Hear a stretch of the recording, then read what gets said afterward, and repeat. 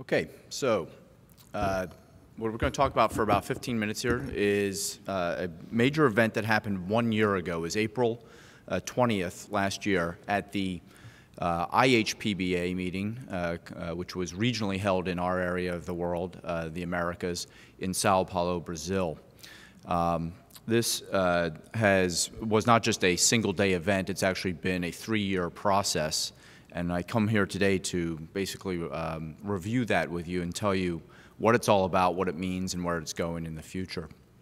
So this was deemed a state-of-the-art conference, and it was basically a charge from the AHPBA strategic planning process that they wanted in their research arm to have a major consensus conference or start to develop that as part of their meetings. And with the meeting coming up in 2016, there was an opportunity to do such a thing. I was the scientific program director for the overall meeting and basically was given the charge to put on this process. And it was very evident right off the bat that as you can see from this slide right here, that minimally invasive pancreatic surgery was a hot topic that was blossoming and developing, controversial, and really simmering to the point that it deserved the attention of this conference. And you can see here how whenever something's going up in an exponential process like that, something big is happening. So this was the substrate that we chose, and it was very easy to go down that line with that. The planning process started really about 2 years prior when that strategic planning meeting happened, and then we got our horses together for this, and it was about an 18-month lead time to actually put on this show. And in effect, we were able to bring together a member organizing committee from 10 nations around the world, and the purpose here was to be very balanced and make this a very international process. We saw immediately that we would have efficiencies of scale for producing such a conference like this, and that would be by joining it to the major AHPBA meeting, which was 3,000 some delegates that happens every 2 years in different parts of the world. So we were able to piggyback onto those availabilities in terms of conference space, money, speakers, and bringing people together in the same place at the same time. Now, originally, the idea was to have a consensus conference. That's what the organization wanted. But we morphed this into a state-of-the-art conference because basically we realized that there was a paucity of high-level data in the field. We wanted this to be basically a nascent event that was a springboard for future endeavors in the field. And we wanted to take a pulse of what was going on. All this activity and energy was going on, but we needed to figure out where it was going and where it's been. Ultimately, we were able to bring together 450 attendees to this conference, which is very robust for one of these consensus-type conference processes, and it's a testament to having it with the international meeting. This included 50 faculty, including the 15 or 16 organizing group. And this included non-surgeons. We went out and got peer leaders in the field and thought leaders in different elements of surgery and science, actually, to contribute to this. Ultimately, there are about 400 people not on the faculty who participated in this. The important thing here to realize is that we did this completely without industry support. We were very specific that we did not want any forms of bias available to this. And this, again, spoke to the fact that we had great buy-in by the AHPBA and the AHPBA for our financials. And ultimately, this conference went off with actually developing a profit, despite the fact that we had not a dollar from any industry involved. So how do we get this done? Well, I have to acknowledge Dave Kuby, who is in the audience today, who basically went hand in hand with me from the beginning to launch this. And what happened is essentially, as the scientific director of the meeting, I was given the charge to do this, but the research group also appointed a leader, a co-leader, and we wanted someone who was unbiased, but yet very involved and knowledgeable, and recognized, and Dave was a natural choice for that. And what came from this is a new friendship and a new respect amongst ourselves and the whole group of Dave and what he brought to the table for us. Here's the group that we brought together. So North Americans, South Americans, Europeans, and Asians. This was very challenging because to get together for the planning group, we had to find a time that would satisfy the whole world. Our leadership group from administration standpoint was the AHPBA group out of Glasgow, Scotland. So they brought us together in a time that sort of balanced the world. But this group really was brought together because of the balance. There are open pancreatic surgeons. There are clearly minimally invasive surgeons here. There are laparoscopists. There are robotic surgeons. There are also thought concept people in cost and value and research and the likes. So we had a great group leading into this. We came upon this agenda for the day. We found different themes that were really driving the field at this point. So first of all, we had an introduction with a couple of important things. We wanted to, first of all, set the tone and say what is important in pancreatic surgery in general in terms of metrics and outcomes that we should be looking at for our research in this in the future. We next realized that there was a huge issue with terminology in the field, and I'll get into these later on. We reviewed the results, and we actually launched autonomously an international survey of pancreatic surgeons about their use of minimally invasive techniques.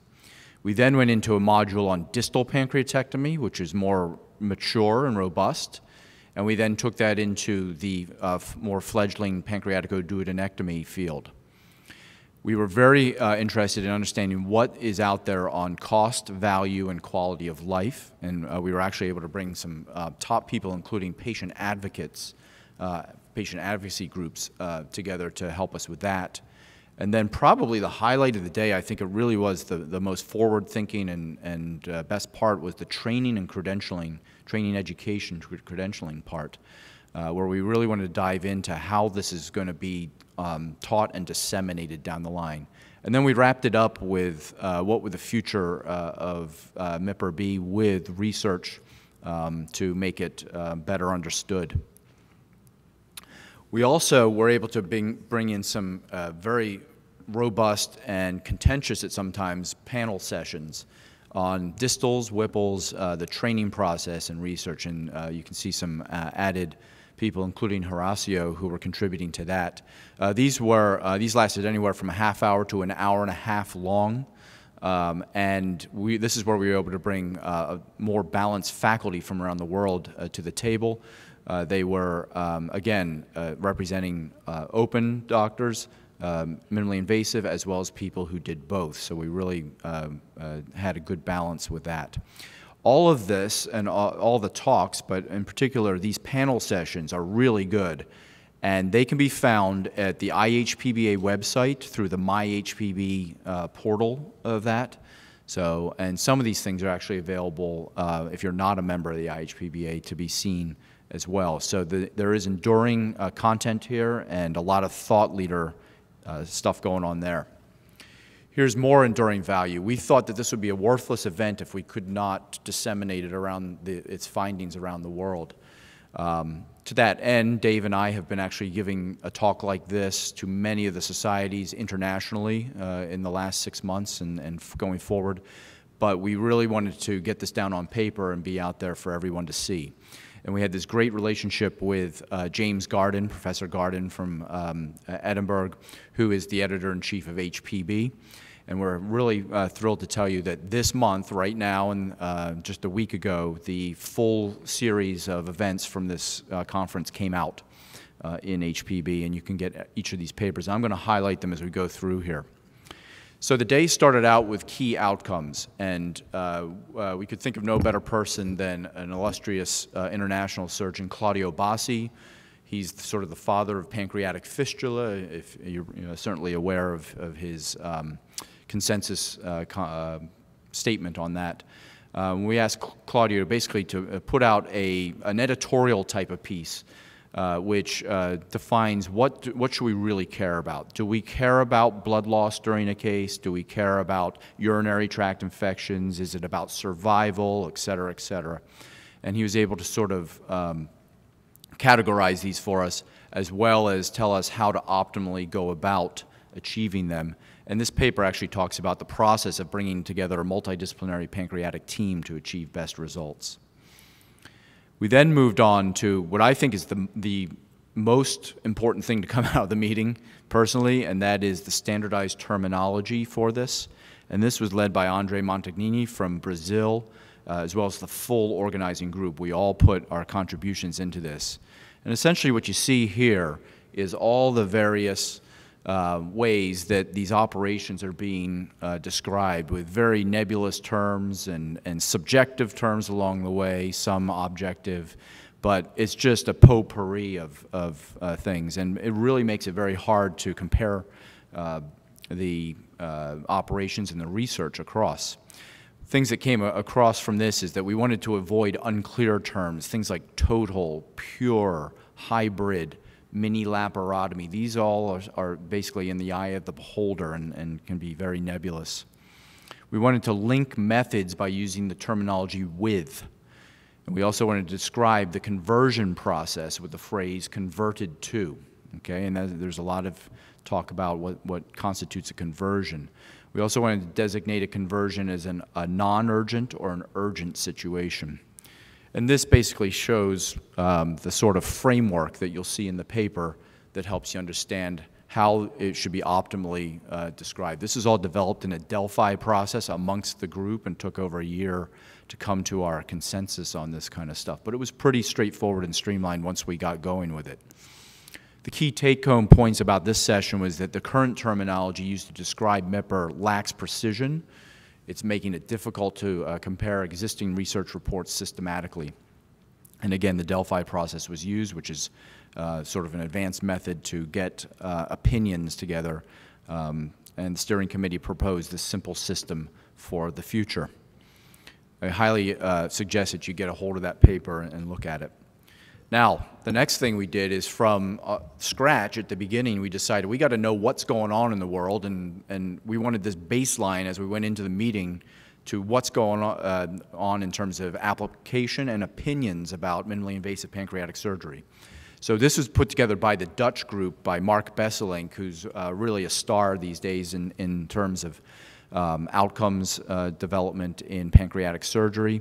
And he was able to bring this survey together, modeled after something he had already done in Europe. This basically was disseminated through all the major societies that do pancreatic surgery, including the Pancreas Club. Responses were sought from both open and MIS surgeons. We wanted to know what each side of the fence thought about this. There were 61 questions involved across a spectrum of topics that we actually incorporated into the meeting, and answers from this were brought as baseline value to the meeting panels. We should acknowledge Joni and Thies down in the right lower quadrant, who are young students, young surgeons, who basically developed this, and ultimately, I'll tell you later, did the systematic reviews for everything that we did. What you see in this is the worldwide response, 430 people, about 21% were people who did not do MIS. So we got a lot of buy-in from the crowd who is enthusiastic about it, but we got some balancing aspect there otherwise. This is the sort of sample, the kind of question we were asking for minimally invasive Whipple. If you're not performing it, why? Okay, and you can see that the total, and you can see that 311 people were not performing it for the reason. On the other hand, about a quarter of people were performing this, and you can see the reasons, the types of Whipples that they were performing in their approaches that way. So this just sort of gives you a flavor for what that was like. The key take-homes from this aspect was that the results were from the survey said it considered MIPR to be distal pancreatectomy to be an appropriate alternative to open for surgical pathology of the left pancreas, including all pathologies. Whipple, on the other hand, is still in the investigational phase, and nearly all of the survey participants would welcome systematic training in this and would also support an international effort to collect data on this topic. That drove us to the data-driven portion of the day. So we wanted to know what really has happened so far in the last 20 years since this was first described. So there were two components, a distal section and a Whipple section. And what you see in the distal section is the basic perioperative outcomes, as well as a cancer-focused talk. And finally, a very interesting talk about how do we select people to do this and not to do minimally invasive surgery on, by Peter Allen. When we went to the Whipple session, we again talked about the perioperative aspects and cancer. And then we had a very interesting session of the experiential comparison of the various techniques, including hybrid, laparoscopic, robotic, and open approaches to doing a Whipple. And we gave pros and cons for each of them. And I think it was pretty evident that there's a value to each of these different approaches in different ways. This led to two papers. The distal paper was led by Bard Rosak from Norway. And then the Whipple paper, which both of these include systemic reviews by the Dutch group of all the content and knowledge on data to that point a year ago. Mike Kendrick wrote this very important paper here. It's got a lot of concepts going on that are novel. The summary, basically, I won't go through it. It's not the point of this meeting today, but basically showing that we were able to go compare open to laparoscopic and robotic for perioperative and cancer outcomes. Take-home points, there's a growing body of data that distal shows some perioperative outcomes such as intraoperative blood loss and hospital stay that are improved compared with open. Oncologic outcomes between the two for malignancy appear similar as well, but the data are still quite limited on that topic. Data regarding the perioperative and oncological outcomes for minimally invasive Whipple is less mature than that of distal, although the emerging data suggests it's safe, and similar outcomes can be achieved at organized high-volume centers. And there was a real scrutiny of that as to who's doing this and where the better outcomes are being achieved. Now, the next natural part from this is to take off, well, what does this cost and what's the value to a center, the patient, and society? And Kevin Conlon, who has a very strong financial background, brought this to the table and wrote this paper. This, too, included a systematic review.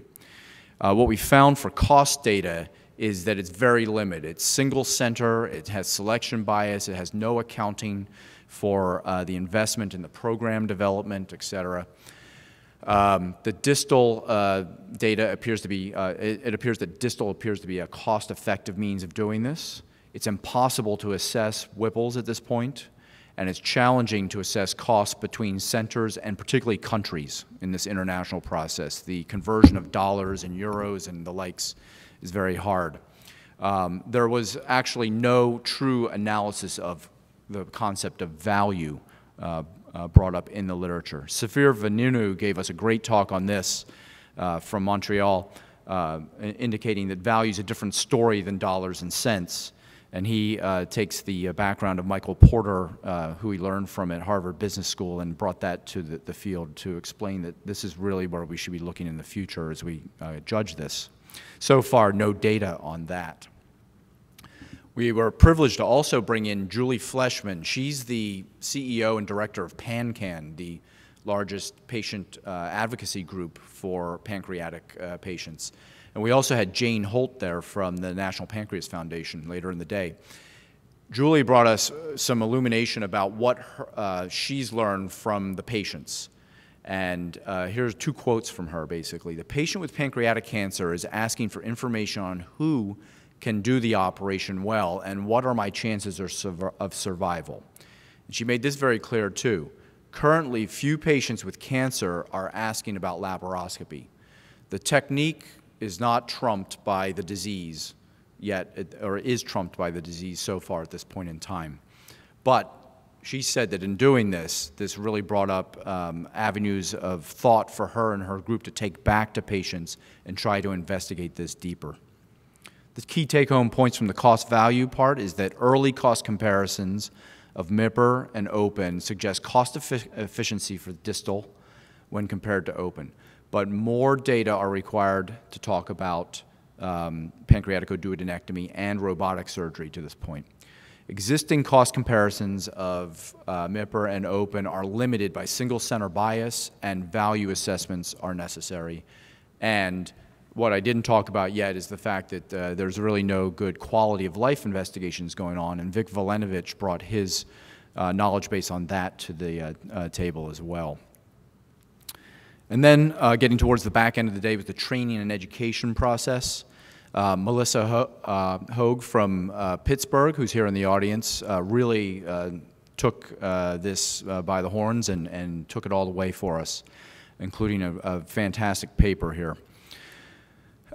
She brought, or first of all, this was introduced by Paul Hansen, who brought this data to us, showing from the AHPBA training role that how many cases are being done. So this is distal pancreatectomy done by fellows in the AHPBA programs around the country, okay? And so you can see it's a kaleidoscope here of involvement between, and ratios between open, laparoscopic, and robotic. You have two programs there do none of it. There are places that have a strength in robotic only. Some are doing a little bit of it all, et cetera. So this is what you're getting out there at the training process. The young people are coming out with this. And you should also take a look here. The average number of cases done in your training process is 17 distal pancreatectomies, period. All right? That's not gonna eclipse learning curves in that 1-year focused process. Let's go and look at Whipple's, okay? So here you are. The average number of cases they're doing is 30 in that process. And look at the difference between the distals in terms of the application of minimally invasive processes. And then you can see over half the programs don't do it at all. So again, this is lagging and has a long way to go in terms of development. The next part of this session was Oliver Varban, who is a bariatric surgeon, actually, well aligned with Justin Dimmock's group. And he came to talk to us about video assessment of performance and how this is going to roll into getting people better as you learn techniques and helping people get better faster. Next, Melissa took us down the line of some of her work at Pittsburgh on how they've trained robotically, and she brings a multi-step process. I think it's up to 5 or 6 steps at this point for how they go about this. And you can see across the spectrum here where this goes. So this is their curriculum there. And then she brought in the idea of how the learning curve may be accelerated as we're getting on with more elements of training involved. And you can see that she compares to her mentor, Herb Zay, who is tremendously important for this conference development. Amer Zuckerett, who's in the middle, then preceded her, and then Melissa there at the bottom, showing how the different elements have decreased sequentially the proficiency curve for training in this for Whipple. This is then brought on by Mark Besselink, who is really pushing the process in Europe. And the nice thing about the Netherlands, where they are, is it's centralized, it's small, it's about the size of Maryland. And they've basically, the government has basically centralized the healthcare process to the point where everything is manageable as a group in the country. There are about 17 or 18 centers, I believe, around the country, and they all feed in their data, and they all follow centralized, reproducible, standardized processes. So he brought out the idea of how they're actually training people centrally in the country and disseminating it out through the rest of the country. I know there's been a lot of people going to visit him and to see how this has gone down. His group is now led to what's probably going to be the next best thing coming through for us, and that is randomized control trials on both distal pancreatectomy and the Whipple procedure. So be alert for them coming home. What we got out of this session is that current training paradigms for MIPRA are inconsistent and inadequate. Examples of successful teaching programs exist and should be modeled and disseminated to the general pancreatic surgery community. How we do that is yet to be seen. Finally, the last component was research. We really don't feel like we're going to understand this better until we can get objective data that really sets in how people are doing, good, bad, or ugly from this. And this was led by a world-renowned surgical researcher, Jeff Barkin, and he really has a passion for this. This, too, was very involved for a full year, and it's going to go places in the future. His session basically started off with the discussion about how the minimally invasive surgery for the pancreas is following the ideal framework for surgical innovation, and ultimately the idea that a registry is probably going to be the best way to approach this data analysis. However, we did have talks talking about if we could, how and if we could perform RCTs in this by Bill Fisher. Steve Strasberg talked about the continuing enduring value of comparative trials in some ways. Henry Pitt brought together the administrative database process and how we could maybe plug into using something like ACS-NISQIP. And then we had Gianna Davidson and Jane Holt talking to us about their experiences with developing robust, sophisticated registries and how we might be able to even plug into their models. Take-home points from the research is that research to attain best level evidence is challenging. At this point, MIPRA is growing. A growing aspect of pancreatic surgery has entered the phase 2A of the ideal framework for incorporating surgical innovation in practice. The feasibility of developing effective RCTs is dubious. That's the thought of most of the people at this meeting. But registry development has the potential to add to the field, and we felt that the time is ripe to do that, and we have gone through the early stages of developing this through the AHPBA in an international registry. I'll conclude here by saying that this talk that I just gave is summarized in this paper here, which is the overall, we call it the proceedings from the meeting, that sort of kicks off the whole packet of papers in HPB. We hope you'll plug in to see who specifically was involved with the meeting. And also, again, you can get the video content on the MyHPB portal of AHPBA. Almost every one of the talks from the meeting, it was about a 9-hour meeting, is available for you to look at. I'd just like to bring together at the end, here's the organizing committee. I want you to see all the smiles, the happy faces. This is the dinner we had at the, after the event that night. It really was a very intense and exhaustive effort to get to the meeting. And now we have continued to work together for the last year to put the papers together and start to work on the registry.